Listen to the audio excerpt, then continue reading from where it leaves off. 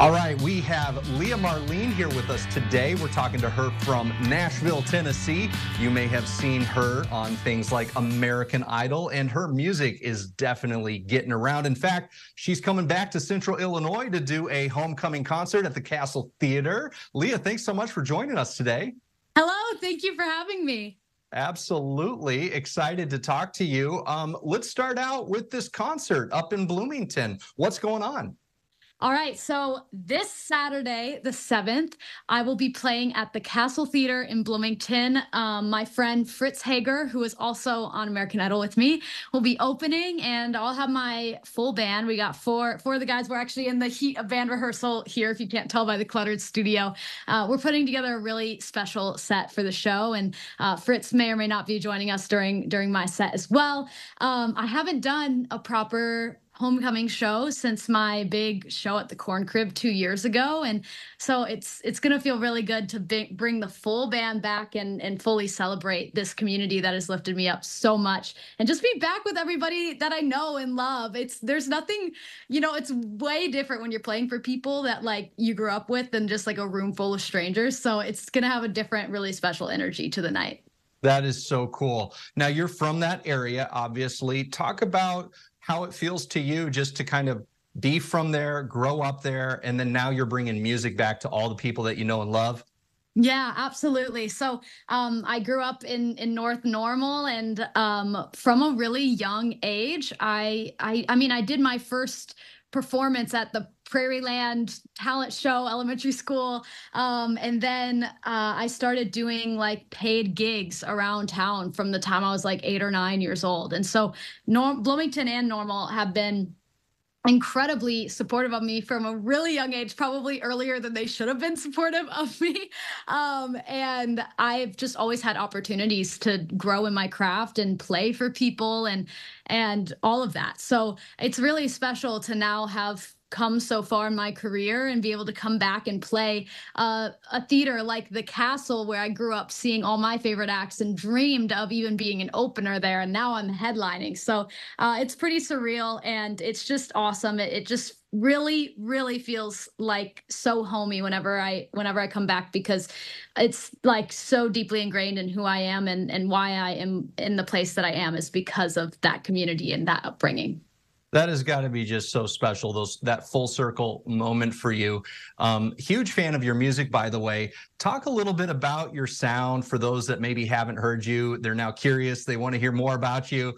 Absolutely. Talk about your music and kind of, how you would describe it to folks. Yeah. So, well, this was always a tough question for me for a long time, and I think I've kind of figured out how to diagnose it. I really grew up on everything, and I love all kinds of music. So I now describe myself as an eclectic folk rock artist, but eclectic is the key word there, because I really have a lot of influences. But for if I had to give you like a trifecta of artists to dial down my sound into, it'd be like Fleetwood Mac meets Paramore meets Casey Musgraves, with a little bit of Radiohead in there too. So if you haven't heard my music, that's like a good palette to kind of understand it. That's a fantastic palette. I mean, that explains why I like your music so much, so very well. All of those great bands. And now let's talk a little bit about American Idol. You finished up 3rd place, which is just massive. What an incredible accomplishment on that national platform, really global platform. What was that experience like, and how has that changed your career moving forward?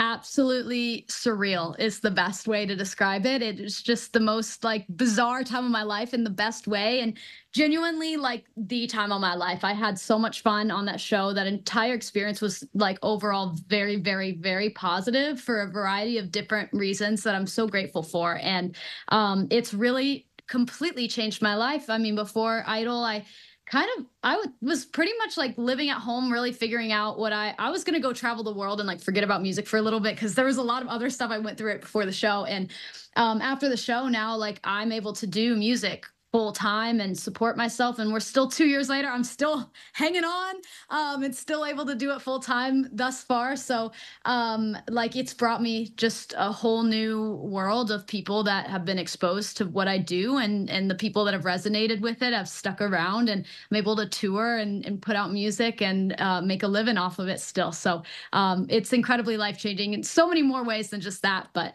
that's kind of the most tangible way that it's changed things for me. Well, good for you. And you mentioned in the beginning that you're working on some new things.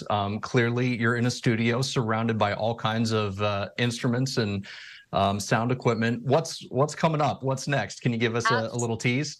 Yeah, so um I've been on the road touring. I've been doing a lot of opening slots, trying to, gain some new fans and some new places, and that's been awesome. That's been a huge goal of mine for this year and probably for a lot of next year. But I'm finally slowing down. The Castle Theater is like my last big show of the year, and I'm finally going to be able to come back and just be creative again, because something that I don't think a lot of people realize, like, I don't have a whole team. It's me and my mom doing all the work. My mom's a saint, and she helps a ton with admin and stuff. And so, like, most of my days are just me on the computer from 9 to 5 running the business. So that's what the last 6 to 8 months have looked like, and I really have not written much music at all. So I'm like super ready to just get back into writing. And you probably won't see much music coming out from me for a while, because I'm not going to rush the process, but the process will be happening for the rest of this year and going into next year. So I'm excited. That's fun. It's